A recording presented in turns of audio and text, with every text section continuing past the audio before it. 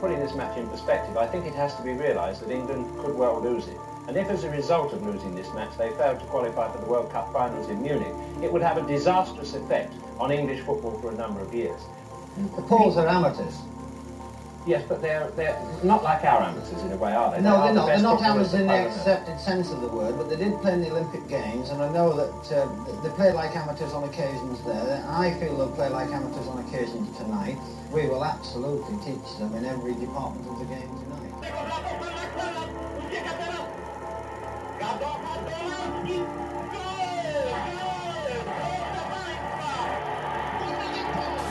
Here it is again. Lato doing the breakout. And Dobrawski coming in now. The challenge of Hughes, not quite enough. Have England got time now? No, they have not. It's on the line. Polska reprezentacja piłkarska w finale mistrzostw świata. Wembley, 17th October 1973.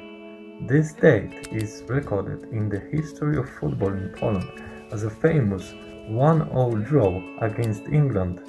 But prior to the Wembley game, Poland played England at home in Chorzów and won 2-0. Then qualified for the 1974 World Cup in Germany and unexpectedly finished as the third best country in the world. Gadocha with a kick. Brilliant!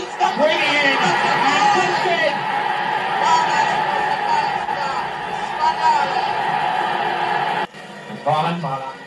More. Oh, it's trouble! Dobrawski! More with two tackles! 2-0!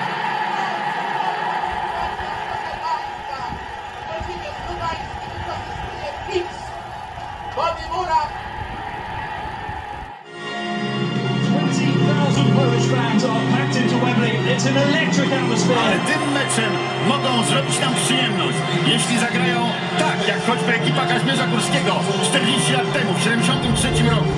Oto hymny obu państw.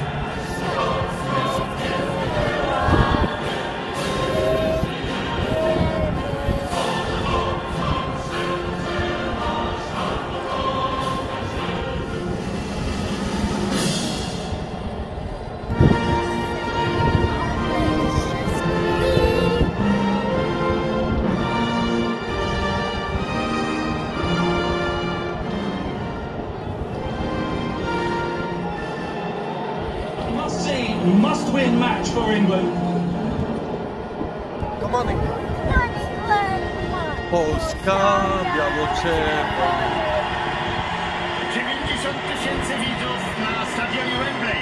Przed nami spotkanie, które teraz nasi nie przekazali sobie. Schiller, przypadkowa piłka, nic nie było. Jeszcze raz Schiller i Gola. Anglia grała bardzo dobrze. Bałuszyński, dobra akcja polskiej drużyny. Michalski przed polem karnym. Bałuszyński na pole karne do Mazurek. Ten zostawia czysty, szansa. Gol, proszę Państwa. To Gerrard. It's Steven Gerrard. It's 2-0. Steven Gerrard. Teraz pole karne i gol. Zupełnie niespodziewana sytuacja. Zaskoczeni nasi. Anglia odpowiedziała Polsce na Mistrzostwach Świata w Meksyku, gdzie Lineker strzelił 1, 2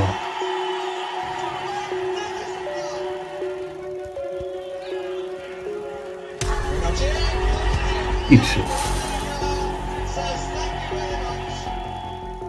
Pole karne, ofiarnie tam Terry. Wyłożenie Frankowski, gol! Bramek, chłopca prawy!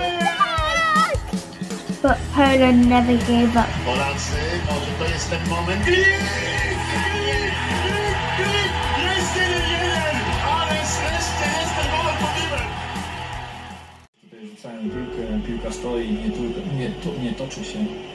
Ja myślę, że dla faworytów tej grupy, bo Anglicy są niekwestionowane. 60,000 disappointed fans could watch the only action of that day. Security ran after two brave supporters. My też postanowiliśmy wykorzystać nasz mini basen narodowy. Było to w 2018 roku, kiedy Polska grała na Mistrzostwach Świata w Rosji. Tym razem wszyscy skoczyliśmy do basenu.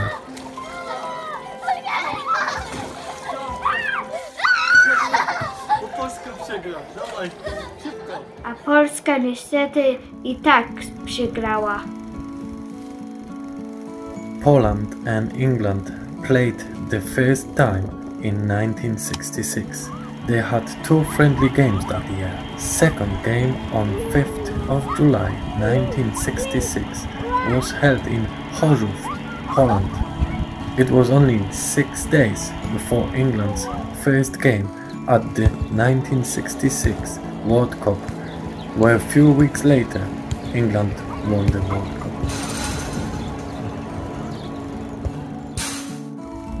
Poland faced England 19 times, won only 1, draw 7 times, and England won 11. Goals.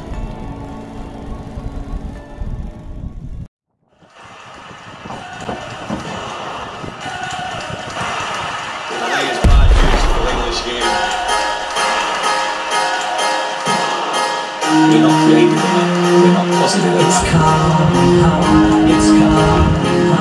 it's coming, football's coming. We'll go on getting back, I'm getting back, I'm getting back.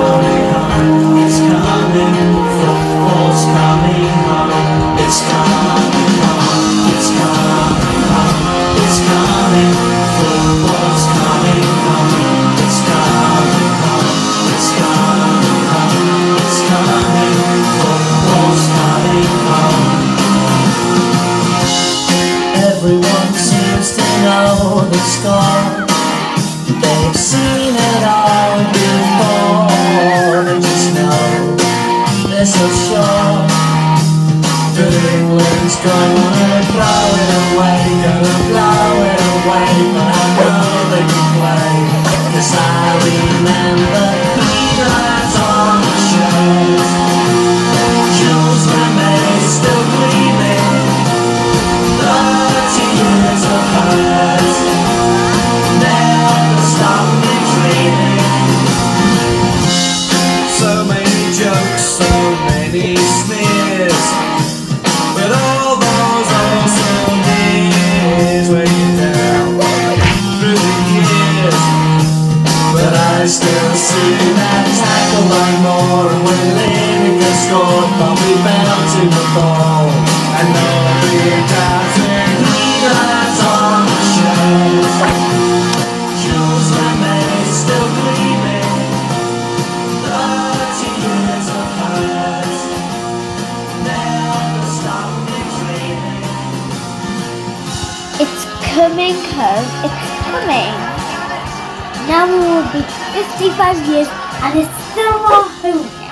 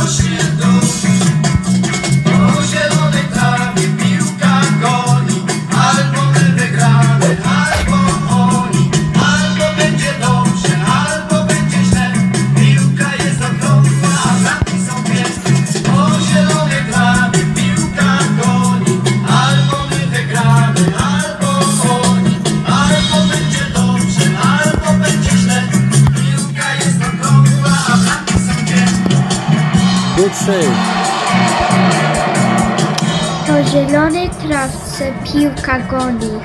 Jest to polska piosenka Mistrzostw Świata w Niemczech.